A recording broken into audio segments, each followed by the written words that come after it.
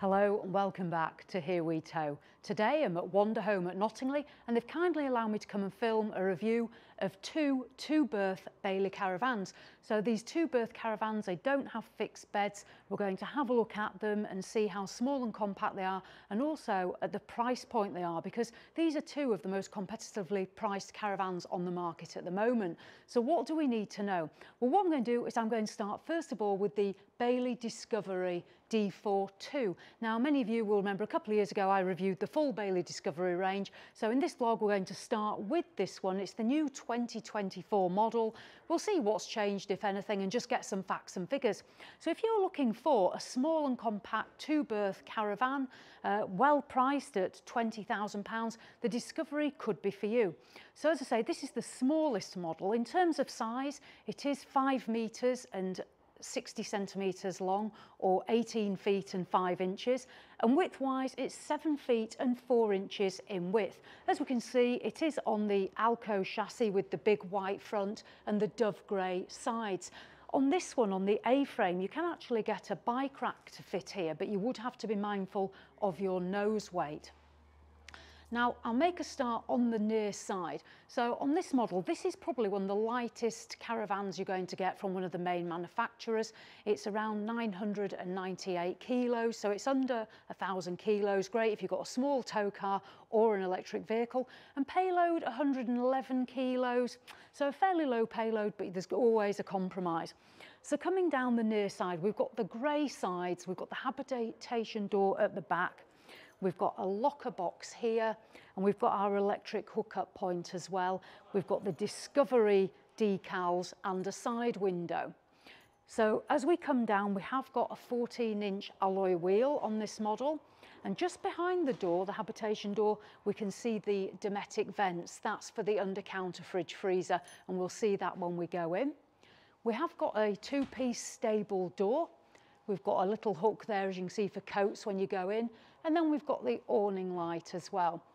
The model does have the awning channel as well, so if you're wanting to add an awning or a canopy to the Discovery. As I come round now, the Discovery shape, it's quite nice. It's got this sort of rounded side as well on these sides. We do have our grab handles, and then we've got this like retro light cluster as well, as you can see here on this model. Coming round, the back carries on. Now, as you can see, there are these joins. The model is actually made of 4 different pieces that are all bonded together. So this is one of those joins there. We've then got Discovery on the back, and then we come down the off side. So as we come down the off side of the Discovery, we've got here our flush filler, our toilet cassette point, so we know we're going to find a rear washroom. We've got a gas locker box here. I'll come down, we've got a vent for the Truma. It does have Truma air-blown heating and hot water. We've then got our whale water point here, so when you're on site and you want water, this is where you're going to connect up. And then come down, and we've just got a couple more windows there on that off side. So that's the exterior of the D4-2. I do quite like this front, although it's fairly plain and simple with this one window. I quite like the shape of these sort of white wraparounds that go up onto the roof. So in terms of, does it look modern and funky? Yes, it does. So let's venture in and take a look. So we've seen the exterior. Let's go see the interior of this D4-2. So as I step in through the door, first of all, what we've got is we've got some storage here at the back of the caravan. This is actually going to be the wardrobe space. So in here, we've got a rail, we've got some shelving, and that's a good sized little wardrobe, to be honest. So we have got storage for the 2 people that may be using the caravan.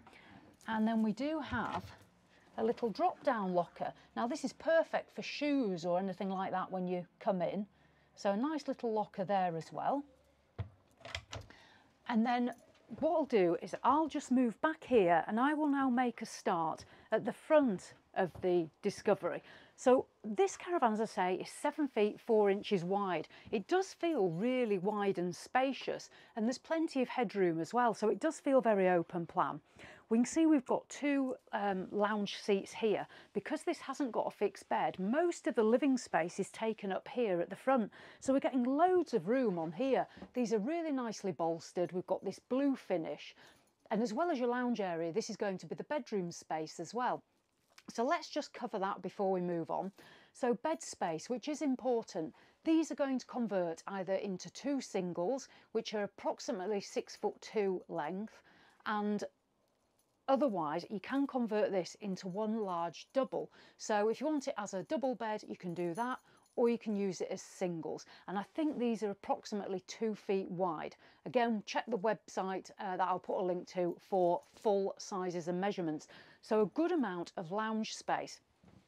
Now let's start in the front window. Because this is literally an entry-level model, we just have the one window here. You can see there is a pleated blind as well, concertina.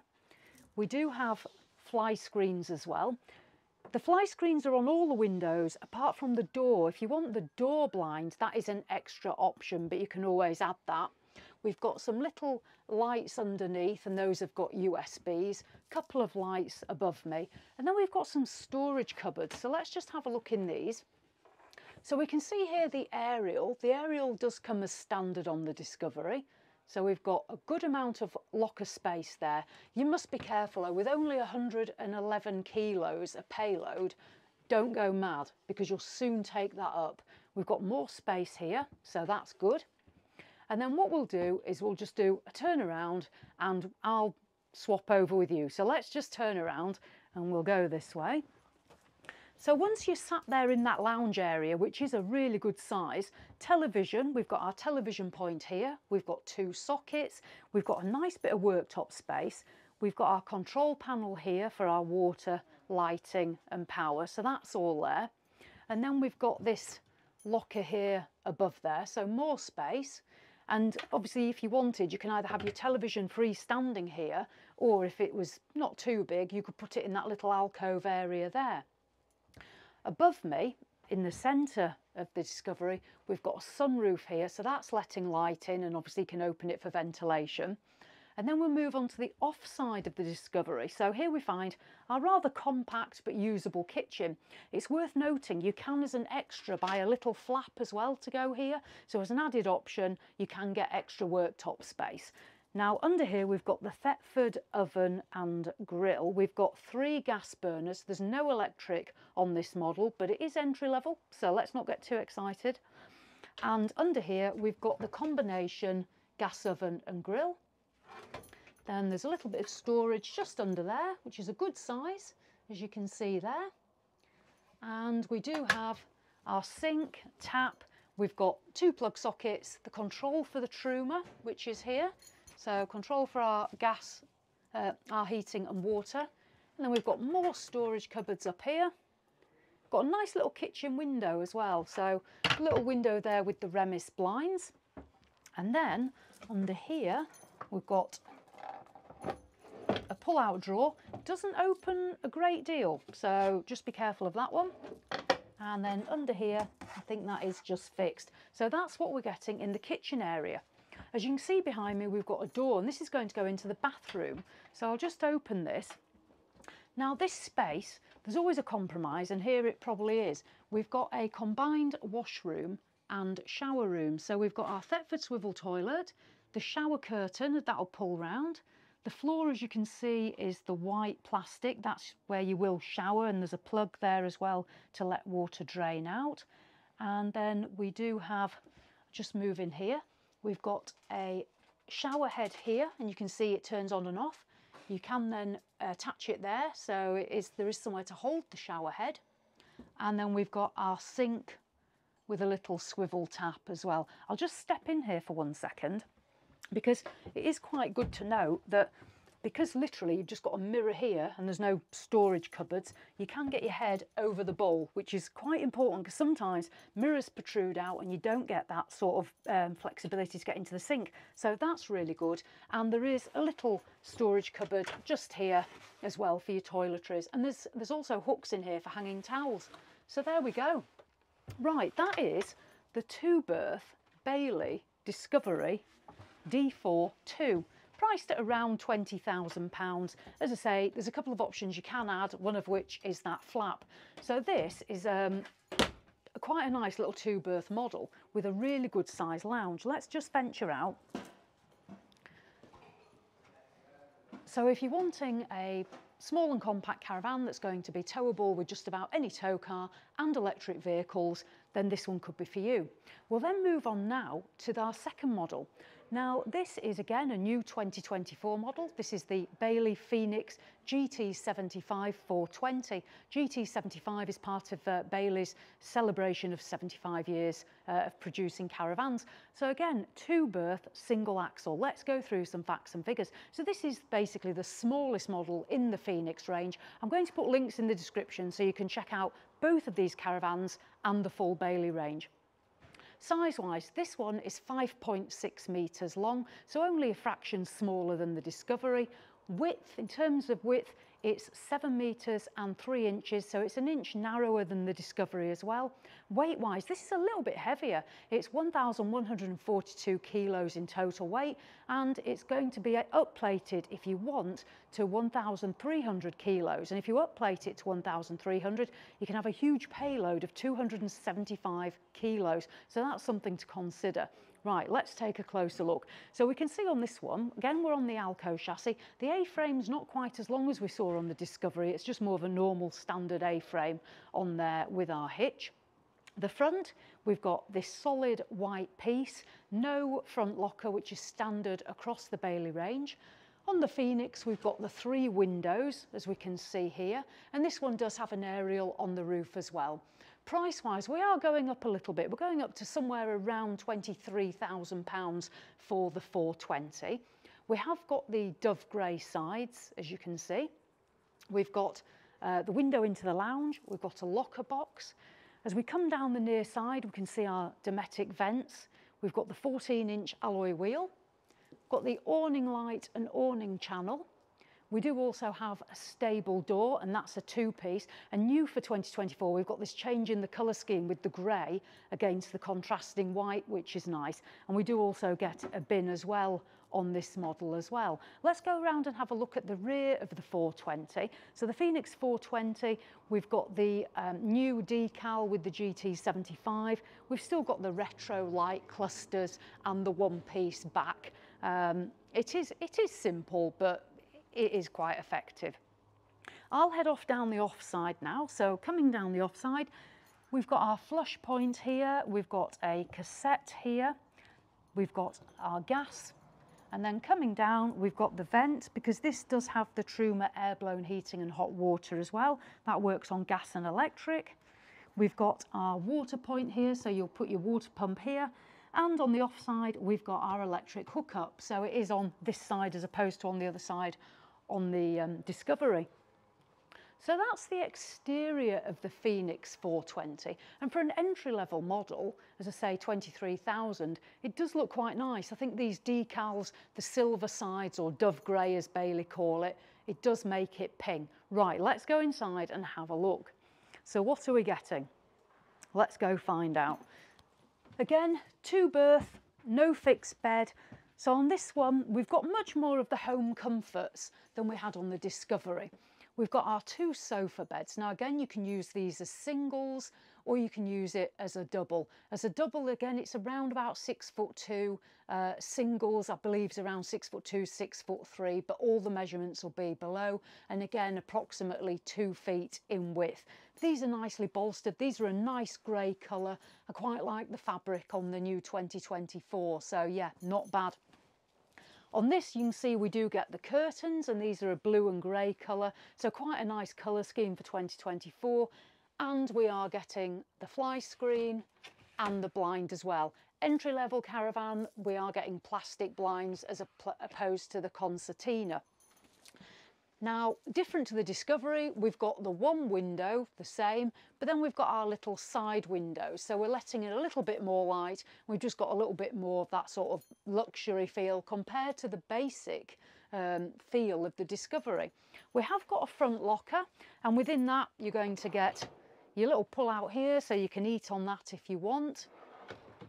You've got various other little drawers as well. So you do have that nice sort of storage part. And we are getting all the blinds as well on this model. It is concertina on this pull down front one. We've got lights up above us, we've got lights and USBs here, And then we move down and we have got some storage. Got a nice wood effect here. We've got our aerial coming in on the offside in this locker. And we've got another locker here as well. These are good sizes as well, to be fair, and these are pretty strong and sturdy hinges, which is good to see. Right, let's swing around and have a look back here. Now, interesting, this caravan, it is only 7 feet and 3 inches wide, so it is very narrow, but again, it doesn't feel overly small in here because we haven't got a fixed bed and everything's spaced out. We have got quite a nice feeling of space. Now, over on the near side, we've got a charger here, we've got our point for our television, a plug socket. There is actually a Sonos speaker that goes here. It's not fitted on the demo model, but you do get a Sonos speaker normally there. We've got some light switches. So your television, again, same as Discovery, you can either put it there or you can put it on here if you wanted to do that. And we've got some cupboards up here. Let's just open those. Some more cupboard space. And then underneath, we've got a 115 litre fridge freezer. So stand by. There we go. So a total of 115 litres.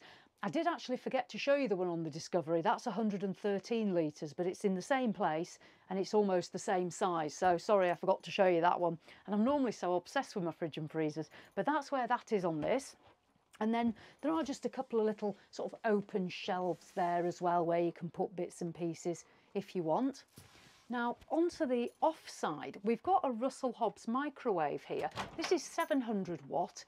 Well, it says 650 on there. It was meant to be 700, so this one says 650. And it is the one without, you don't need a plate on this one. So we've got the microwave, and then we'll come across, let's have a look in here. Some more good cupboard space as well. The plug up there for your microwave. And then coming down into the kitchen area, again on this one, you can get the flap if you want as an additional extra. But we do have, this is obviously a little bit of a step up to the Discovery because it's a slightly higher price point at 23,000. But we've got a worktop surface on the Thetford appliance. We've got 4 gas burners on this one, so as you can see there, just lift that up. So you've got 4 gas burners. And on this one, we are getting a separate grill and a separate oven. So a little bit different to the Discovery. And there's some storage underneath there. A lot more worktop space here. I can definitely see this is a much more usable space. A large sink there. We've then got plug sockets. We've got our Truma control panel for the air-blown heating and the hot water there. And then under here, we've got a pull-out drawer with cutlery tray, which I quite like that. Does that soft close? Yeah, and that's soft close. Just close it up properly. Got some cupboard space, more cupboard space. So there's plenty of cupboard space. And if you're wondering about the floor, at the moment this does have a protective cover on. So this here is actually plastic. You can see there the proper colour of the floor. In case you were wondering, this is just a protective cover. So it wouldn't come like that. We've got a big sunroof up above us here, and then we move back and we've got our washroom. Let's do this first of all. So if I open the door, first of all, we've got 2 hooks for towels, and then coming in, we've got some nice shelving here. This is good. So we've got shelving space for bits and pieces. You could roll towels up or something and put them in there. And then we've got a wardrobe space. So this is where you're going to put your clothes. You can see there's a rail, a nice bit on the top as well. So that is a really good size. Definitely. Just be careful if you are loading this back here, be careful not to overload the back of the Caravan if you haven't got much weight at the front, because you'll make it really rear heavy. So just be careful with that. We've got the Thetford swivel toilet here, as we can see. And then if I move round, we've got sink, got a little cupboard under there in the 420.